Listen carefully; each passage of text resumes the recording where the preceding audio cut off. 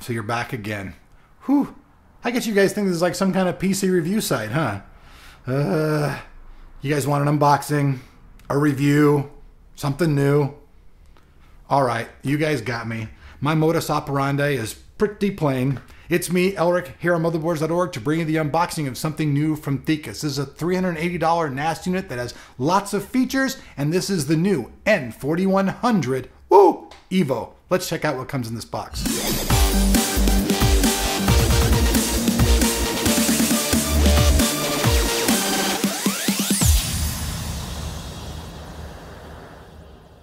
All right, folks, like any good unboxing, let's start out by taking a look at the box. This one's the Thecus N4100EVO Intelligent Design Evolve Your Digital Office NAS Server. Now, this thing's different than most other products out in the market. First of all, it comes to the market very low price, about $380. And it features different stuff on it. For one thing, you can access this from anywhere remotely. And you can also access it from a Mac, a PC, Linux, basically any OS. Also features a large variety of RAID options. You get RAID 0, RAID 1, RAID 5, and JBOD, which is just a bunch of disks. It means you can put just a bunch of different random ones in there and it'll configure it for you.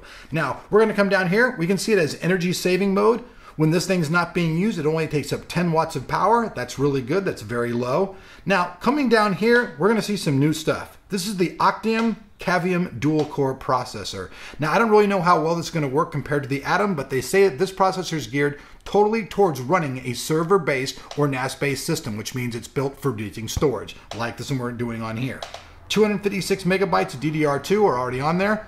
Features 4 SATA devices, iSCSI, XFS.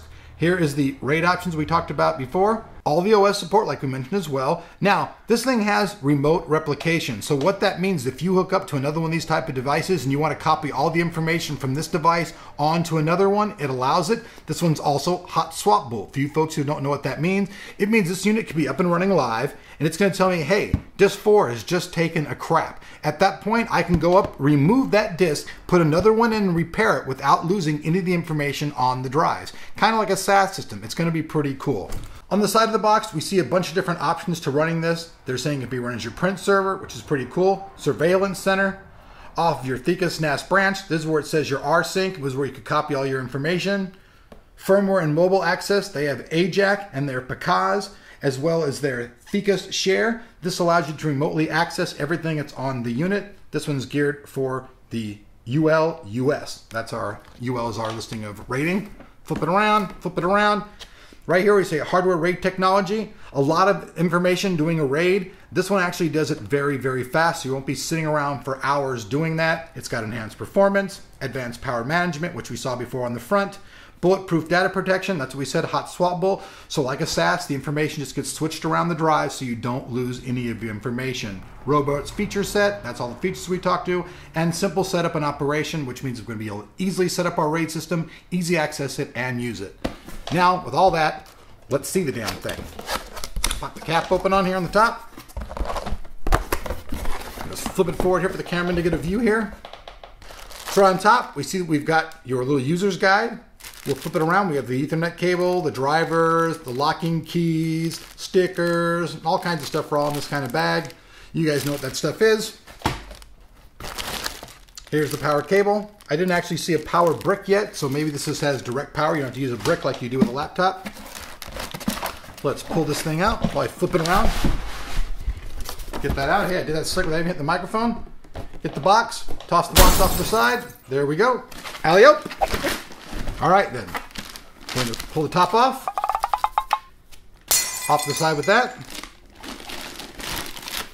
Get this one off the side too. Oh, it fell. All right.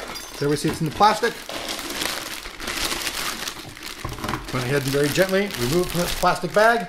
This one is very, very, very much heavier than that 2800 that I did over on Tech Tomorrow. Much heavier. Here on the front, we can see that this little plastic here is actually already starting to get deteriorated from the environment, which is kind of weird. Here's our various buttons on the front here. These are all going to light up. All of our bays are located back here. Easy to lock in place. You guys can check these. I'm not going to pull them all 4 out. but they're basically all hot swappable. You just push it in to lock it, push it to unlock it. Simple, unlock, lock. We also see that we have a single connection here in the front, our power button, and this also lights up, and this is the window that's going to tell you all the operations of the Thecus when it's actually up and running. Flip it around, let you guys see the back of the unit. You guys can see the connectivity, USB, RJ45 LAN, and a single power plug. Like I said, no laptop, little brick needed on this bad boy. So let's flip it around. On the bottom, there are some little silicone gels here. These are very important. You don't munch these down if you're hungry. You just throw them away. They're not free munchies. Don't even think so. So let's check it out. It's this, the bag of goodies, the unit itself, and the power cable. And that's about it, folks. The Thecus N4100EVO. Also, if you guys would like to pick one of these up for yourself, like I said before, it's only $380, a very low price. You guys can see the link in the description to pick this little bad boy up. Thanks for watching Motherboards.org.